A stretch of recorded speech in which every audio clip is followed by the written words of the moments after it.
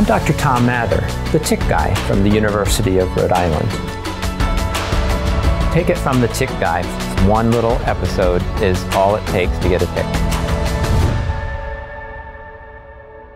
So the younger stages of the ticks, the larvae and the nymphs in particular, we're worried about.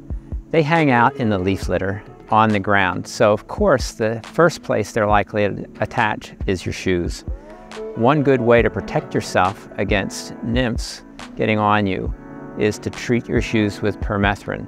It's something that you can do just once a month, and it still is effective even after wearing the shoes day in and day out. So it's easy to do, but you need to make sure you apply enough. So you want to make sure that the shoes look wetted, and then you just let the permethrin dry. So more than just a spritz, you need to give it a good spray until you see that it's wetted.